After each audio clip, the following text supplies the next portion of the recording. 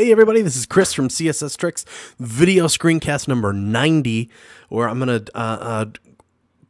use TextMate and just like share some stuff about TextMate. Maybe you're a super TextMate power user. It's a code editor on the Mac. So it has this purple icon, and this is a TextMate window. Sorry for all the PC users, stopping now. There's no TextMate for your platform, so all these tips are kind of specific to how TextMate functions, so there probably won't be much good in here for PC users. So TextMate has a little controversy around it. It hasn't been updated in a long time, but you know what? I'm not sure I even really care. It's a really good text editor, and there's not a ton I feel like it's missing. I was talking to this with somebody the other day, and they did point out a few things that it would be nice if this did, and it didn't. I was like, yeah, I can see that. But really, for my day-to-day needs, there's not a whole lot I'm like calling out for that TextMate can't do already. Anyway, so the first thing you'll notice is, look at this. When you open up a TextMate and file like this, there's nothing in it, of course. This isn't a rich text editor, it's a code editor, so you can't like make a word bold or anything, so no confusion about that. It's untitled, has line numbers here on the left. That's an option in the gutter for showing line numbers if you like that or not. In the line numbers area, you can like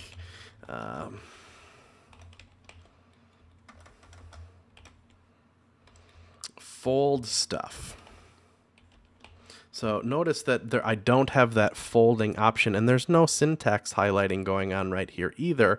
That's because TextMate doesn't know what type of file this is. You're looking at this being like, okay, he's writing HTML code, but the what type of file this is just saying plain text. I can force it to any different type of language right here. If I just select HTML, it'll go into HTML mode. That's fine.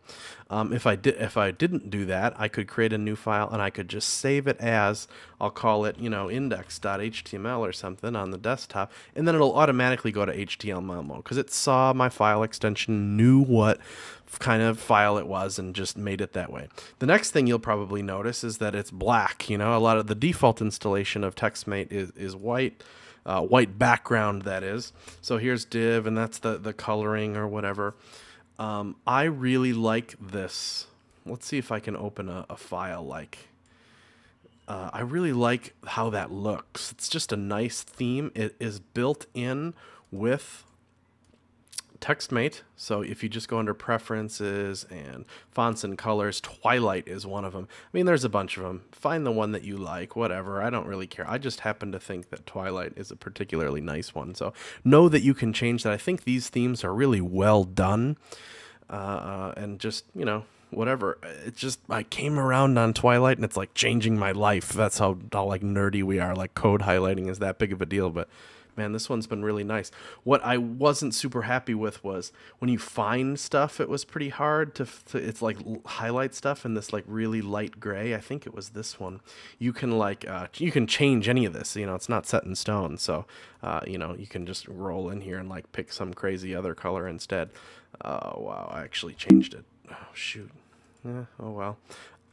Okay, so that's just how it looks. That's not very interesting. I'm not very hot of tips so far here, but I wanted to cover a little usage type of stuff. So let's say I do want to make a div, and then I'm going to tab it in and make a unordered list within the div and make a list item, and in there's a href or something like that. This is already like not very efficient, but anyway, here's a nice little trick. I'm just about to close my first tab right here. I can hit Option Command period, and it just knows that an A is the most recent tag that needs to be closed, and it will insert that closing tag for me.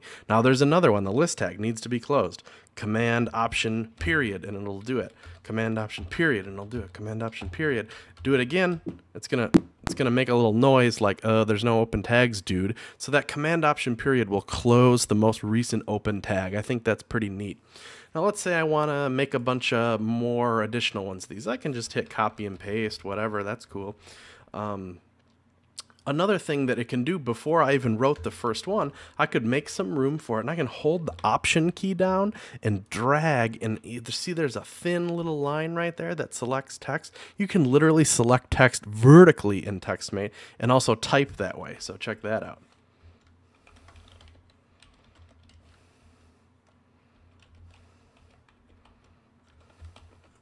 You can even do Command Option period, and it will insert those closing tags all the way down, even with the vertical highlighting. So pretty cool. You can delete in that same way. Like if I'm like, oh, that I shouldn't have been there, I'll just grab them all and delete it, you know?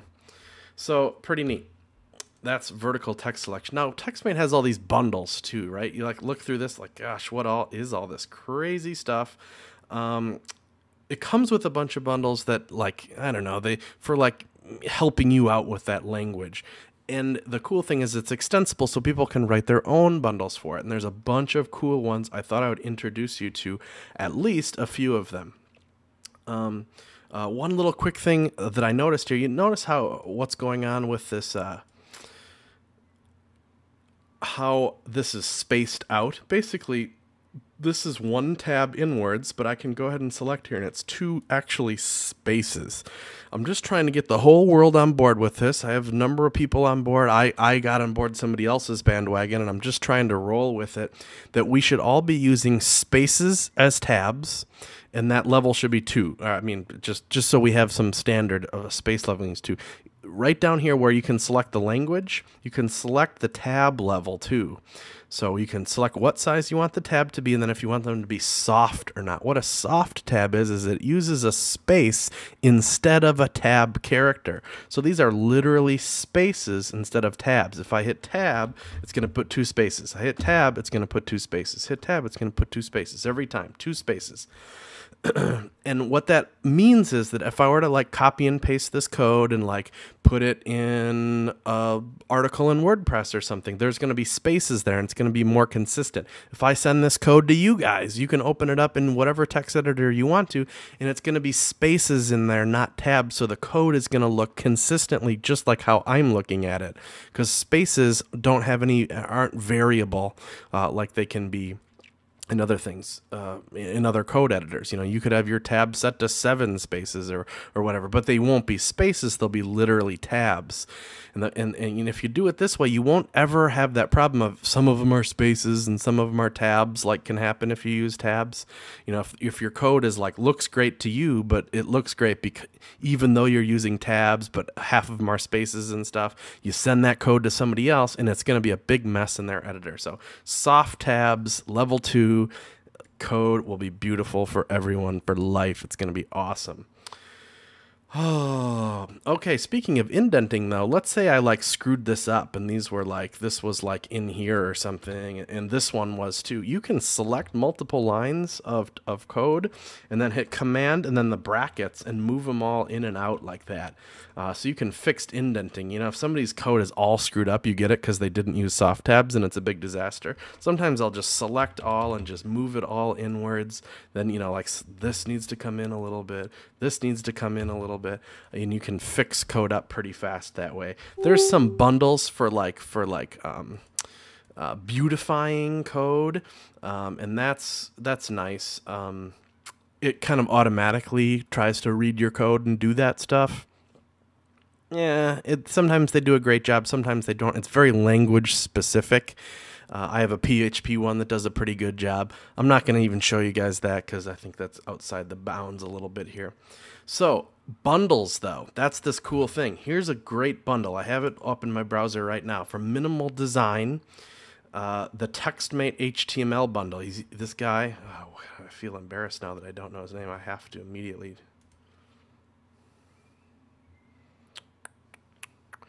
I think we're going to find out because we're going to go to his GitHub repository anyway. So this is the link I'll send you. I'll send you to his site. And then we're going to say, you know, if you want to try this out, you should, if you're on GitHub, you should try this. So Jan is his name. There's his picture. Thanks, Jan, for your great bundle. These are bundles. They're hosted on GitHub. I'll click on to the HTML bundle. And if you have Git, which you should have installed, I hope to do a screencast on it soon. I'm not a master, but I'm really getting the hang of it. I'm like forking stuff and committing stuff and having my own repositories. I'm doing a good job. Anyway, he says if you use Git, which you should, bust open terminal here, paste in that, which will get you to your TextMate where bundles are supposed to go in your TextMate, and then just paste this in here, which is going to clone this thing from GitHub, and it's going to say it already exists there because I already did it. But if not, it would like basically just download it quick. And then once that's downloaded, you can go into TextMate, go under bundles and bundle editor and say reload bundles, which will go look at that directory again and load up this bundle. And what it does is it has a whole bunch of little like commands, a little bit like Text Expander. You ever use Text Expander? It's pretty cool. I have ones for like -ccs will like put my name and URL there so I can end emails really quickly. I got a whole bunch of them, but that's just one of them. It's a little bit like that in TextMate. You can obviously use Text Expander in here too if you have if you're a Text Expander fan and like to work that way. But these bundles do the same thing. Check it out. UL tab, got a UL in there. LI tab, got it. A tab. Oops, why didn't it like A tab? There we go. Oh, I want to. Which one of these do I want? Well, they're all, you know. There's a mail to is the bottom one, or link short, or full link, whatever. You can use your mouse, but that kind of defeats the purpose. I'll just hit the number 2, and it'll go there, and I'll be like, erp, and whatever, and be able to put stuff in there. I could do it again. A tab. Now what's Word?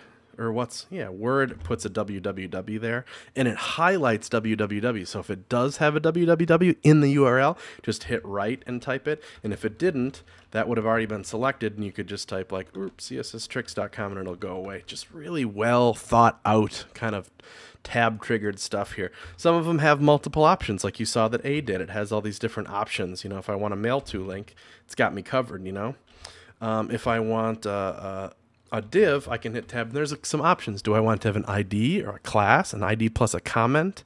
Look at how nice it is if I do ID plus comment. I can type, oh, I want my page wrap. And it while you're typing the ID, it puts a closing comment there and it matches that ID. So pretty cool. Hit tab and I'm right in there ready to go. So, you know, UL tab. Why isn't it? Sometimes it's not catching. No big deal though. Really nice. So those are like the tab trigger type things that come with minimal CSS. And it's just as easy to install as that. There's probably more to it, but that's how I use it oftentimes, is stuff like that. Like DL tab, you know, DD tab, or DT. And DT gives you a DD too. It's that smart. Really nice touches. Okay, so I'm sure some of you are like, yeah, but Chris, have you heard of this Zen coding thing? Yes, I have. It's pretty cool. So if you Google Zen coding, let's Google it. Zen coding. It's hosted on Google Code, and it's like got this example, so you can type these like fancy long strings of stuff here, and it like expands into this big awesomeness. We'll cover using that, but this is where you get it, and this is where the documentation is. Again, just download the bundle, put it in the right place, and then tell it to reload bundles, and you'll get Zen coding. So you can see the options for it down here. Very little actual commands that it does. It's all about this ability to expand these things. So let's grab their example. We'll just copy and paste it and put it in here. Boom. Then you hit Command E, will expand this thing. Boom. So let's dissect that. Div, it's almost like a jQuery selector or something, but it actually expands into code. Div with an ID of page, and within that, which is this arrow kind of deal, like a closing HTML tag, div with a class of logo, also a UL with an ID of navigation. Within that, list items, I want 5 of them, and within those, I want anchor tags. So if you grab this thing, hit that, it's the div with an ID of page. It's just like I described right here. Pretty neat, huh? So that's just, I could say list item, I want a definition list, and within that I want a definition title times 5 or whatever, expand, and I will get this. Yay. So unordered list with a ID of main navigation, within that list items, and I want to have a class name of menu item, and then a number times 8, and within that I want an anchor tab, an anchor link with a title. Boom. So that dollar sign turned into numbers. I told it I wanted a title, so it put titles in there, and I wanted 8 of them, and it made 8 of them. So pretty darn cool. So it just takes a lot of the time out of this stuff. So we could look at the documentation. I think we kind of covered a lot of the cool things that Zen coding can do, but it's all about like writing a quick little statement like that and having it expand. So, I mean, you can combine these things too. I can go, I need a UL, and I'm like, oh yeah, I just need like 5 list items or whatever. Like I use the tab trigger from minimal design and Zen coding all at once there. So it really speeds things along. Minimal design also has CSS bundles. So maybe we should check that out, or maybe we should keep it short. I don't know. The idea is the same. So it's dependent on the document being CSS. So, and then there's like background tab, and it like has all these options for, I want it RGB, and it'll hook you up there. So page wrap, color tab, hex. It just helps you be quicker if you can get this stuff down. And remember that if it's a lot of people, this was me. I'm like trying to do it. I'm like, I got it installed. Why isn't it working? 5E go. Oh, that actually worked for some reason. It must be.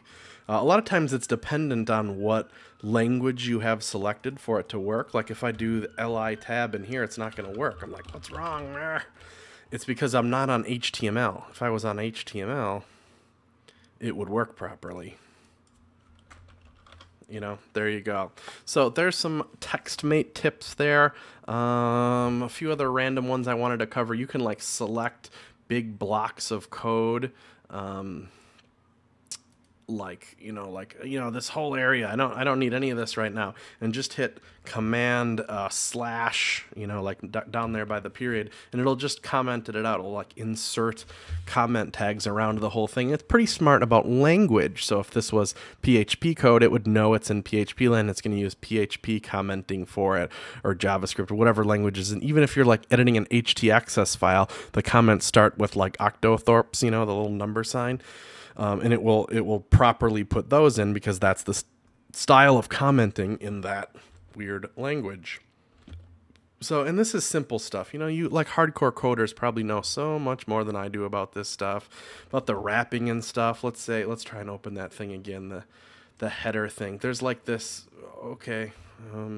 the head section. I don't need to see that, so you can just like close it. That's that wrapping stuff. This is what people want so bad in Coda, and they're like, yeah, we'll do it like in a year.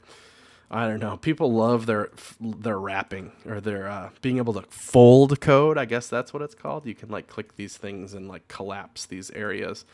If you're sick of looking at it, I think that's actually really nice. I use it. I'm writing like a JavaScript plugin, and there's or a jQuery plugin. There's lots of like mini functions and stuff. I'm like, I know I don't need to see that anymore. It's kind of done. I need to know that it's there, but I don't need to see the 12 lines of code for the simple thing that it does.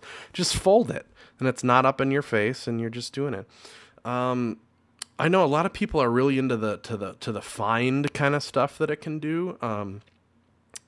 I know, God, I have a friend who's like, I was talking to Doug Niner, and he's like, we're gonna have a race about CSS. I like to write CSS in that single line kind of format a lot of times. So I'll write like page wrap, and then color black, and text transform uppercase. I'll put it all on the same line over and over, so it becomes this like big block of CSS. And I just, for some reason, that's just how I like it. And I'll, like the traditional style of CSS that you see a lot of times is more like that. And like the challenge was like, you can write it like this because TextMate is so good at finding things for you that it doesn't matter, like scannability doesn't matter. You just like, ooh, super find, I don't even, I guess you would just go page wrap, but I think there's like some super skilled, fast way to do it that I don't even know about. A lot of times I'll open a big old project. That's kind of a cool thing. Like, you have this whole project open here and there's lots of different files or whatever, you can go Command T to find in projects. So if you have this huge project and you're like trying to find the example.js file, you just start typing a few characters and you'll find the thing you're looking for. If you're working on a huge project, that's super duper useful. But you can also find, like, literally find in project, like you're like, oh, where was that function or whatever, and it will find all instances of that word in the entire project. And it can be just enormous projects, and that can be tremendously useful. Like, you know, you're trying to find a little word or some little bug or something, and you're like, I can't even think of where that would be in this project. You can find in project, and it will, you know, search the entire project for that word. You get it. Way to dwell on such an obvious concept, Chris.